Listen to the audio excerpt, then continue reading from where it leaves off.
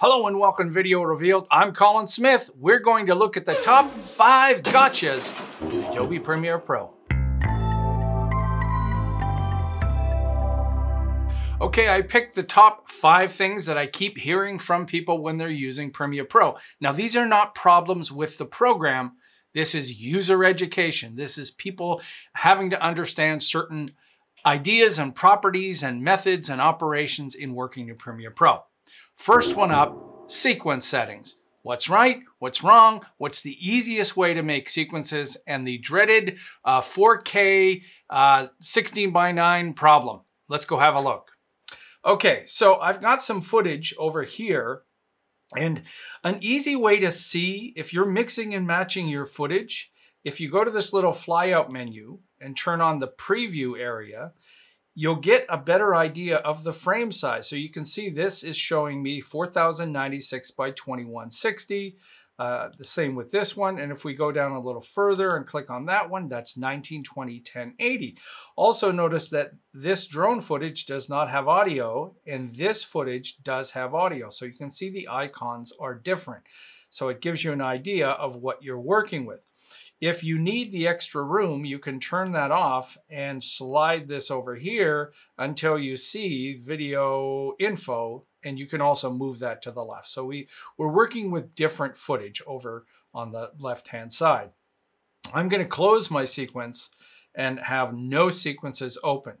In earlier versions of Premiere Pro, you can't drag from the left-hand side to the right-hand side, but you can right-click on the clip and choose new sequence from clip. And that's going to create a sequence the exact size of that particular clip. This is by far the easiest way to work in Premiere Pro, especially if you're a YouTuber and you're shooting DSLR and you're outputting HD and you're going to YouTube. That's the easiest way.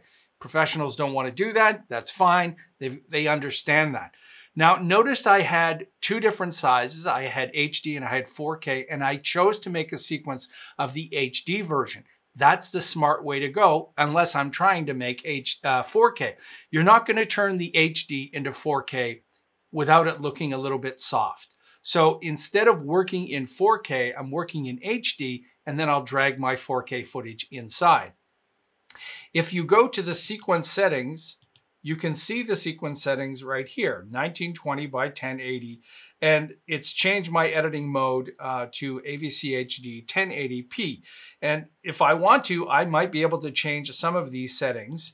If I go to custom settings, now you'll notice I can change everything, including the frame rate. So if I wanted to go to 2997, I could, and click OK.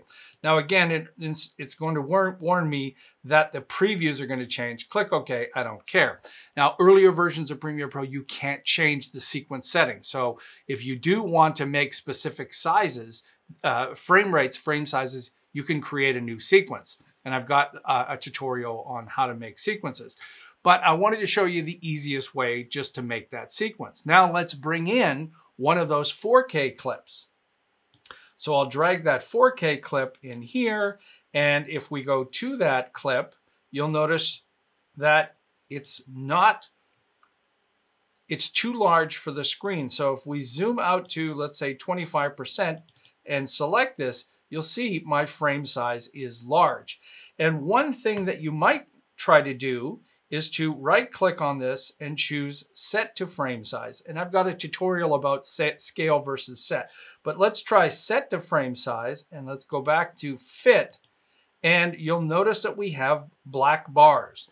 The reason is 4096, which this drone footage is, which is from my Dutch digital dude, Ronald Zwanenberg, so thanks very much again. This is not 16:9. Ultra HD, which a lot of people could get confused with 4K, and the reason they do is if you see a lot of televisions for sale, you say, buy this TV, it's 4K Ultra HD. Those are 2 different things. Ultra HD is 3840, 4K is 4096. Ultra HD, which is 3840, is 16:9. So 4K is just a little bit bigger. So if you go to the effects controls, you'll see Premiere Pro has set this at 46.9. And if I change that value here to something like 50, then I can fit that in. So now I'm putting 4K in HD and sizing it correctly. That's important. So that's the number one area. The other thing I get a lot of questions on is mixing and matching frame rates. Frame rates are probably different on here, are they? I think they are. One's 59.96, one's 25. So just put them in there. Again, if you're from a professional environment, then you probably have a more restricted choice of the sequence settings and the media that you're using. But if you're a YouTuber, do what I do. I just throw everything into a sequence and output it, and I let Premiere Pro take care of this. Okay, so that's our sequence settings. Next up, number 2 is you can't, when you drag in a video, you can't drag in the video and the audio, or just the audio comes in, or just the video comes in. This is an easy one to fix. So all right, let's get rid of this media here, and we'll work on bringing in new media. I want you to notice that when I click on a clip on the left-hand side, you'll see V1 and A1 show up there. If I click on the drone footage that doesn't have audio, A1 disappears. The source patching is directly connected to the media. If you double click on this and load it into the source monitor, then the same thing applies. So if I double click on the drone footage, you'll notice the A1 is disappearing. So source patching here is directly connected to our footage on the left-hand side. Track targeting are these over here. So if I wanted to make sure my stuff was going into V1 and A1, and I wanted audio and video, then first of all, I have to select a clip that has both of those, and then I can drag it in. I'm going to turn this off. This is telling me the clip doesn't match the sequence settings. Remember, I went in here and I tweaked these settings myself. If this is annoying you, you can just turn the always ask off. You can also turn this back on in the preferences. So I'm going to turn this off, and I'm going to keep my existing settings. So there they show up right there. Well, let's say that accidentally V1 got turned off in our source patching. Look at this. Even with track targeting turned on, the source patching does not work. This is a huge problem for some people. I get emails all the time, probably once every other week. How come I can't bring in my audio? How come I can't bring my video? The source patching has been turned off. You can't change this. This is just the way that Premiere Pro works. So let's go back and turn V1 on, get rid of that. We have to re-import that. Now we can bring that in. So that is a big one right there, and it works from the source monitor up in the top too. So when I double click up on the source monitor and load my footage, you'll see that V1 is showing in here. If I double click on my audio and video footage, V1 and A1 are showing up. So that is an important one. That's number 2. Next one is I can't hear my audio. I brought in my video and file. The video file has video and audio. Place it on the timeline.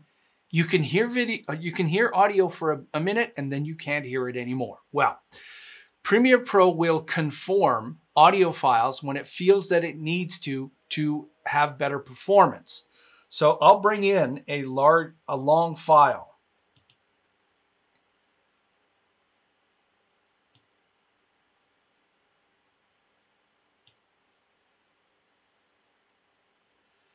And notice this down here in the bottom right, generating peak file for that particular file.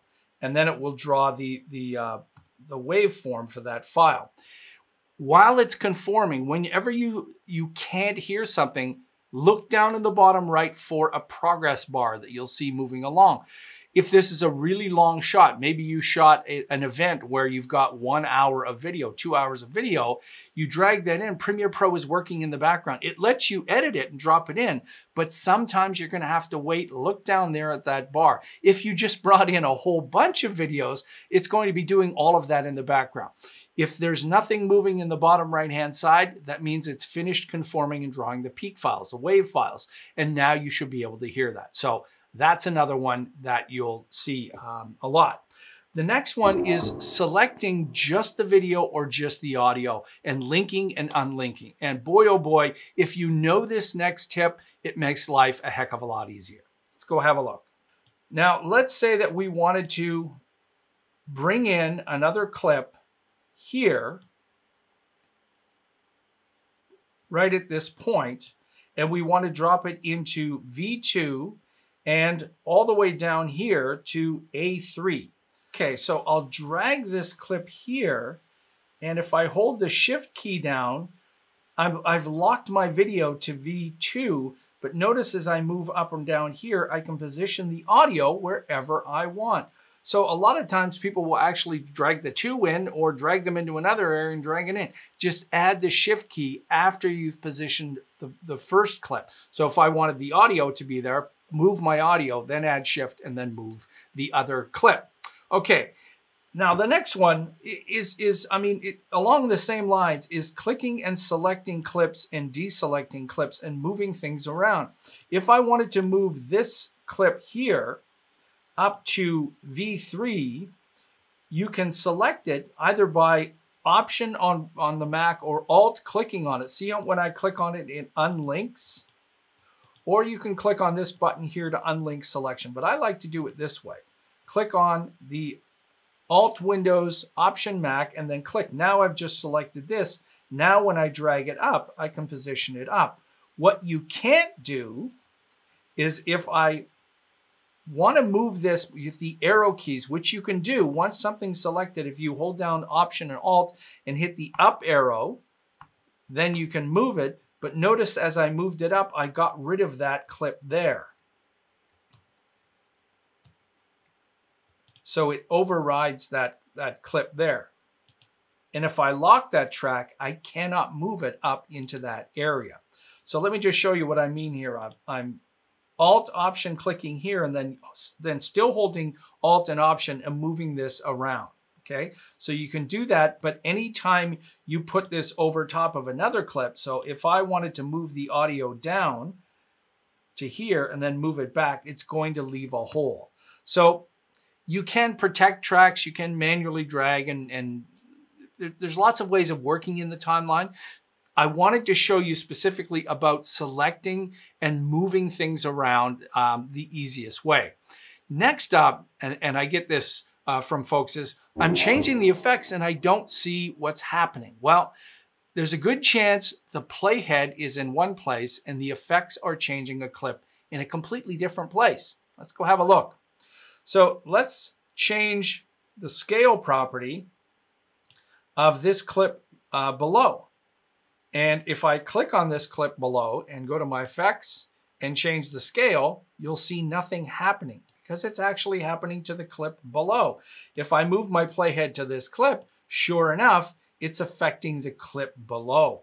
So that is very important. You have to make sure you've got the right clip selected when you're editing.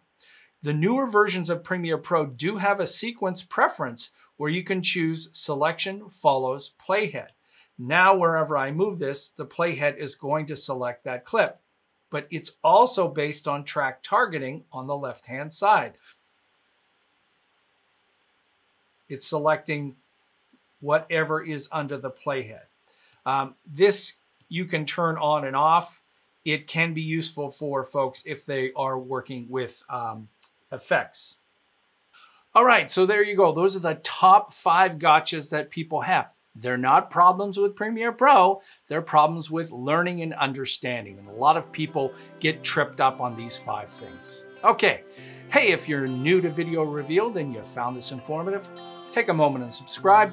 You want to support us some more like our wonderful folks on Patreon, then join us over there as a patron. We really do appreciate everybody that's supporting us. Thanks so much, everyone, for all the support you give us here on Video Revealed. We really appreciate it. My name is Colin Smith, and it's my job to make you look the best.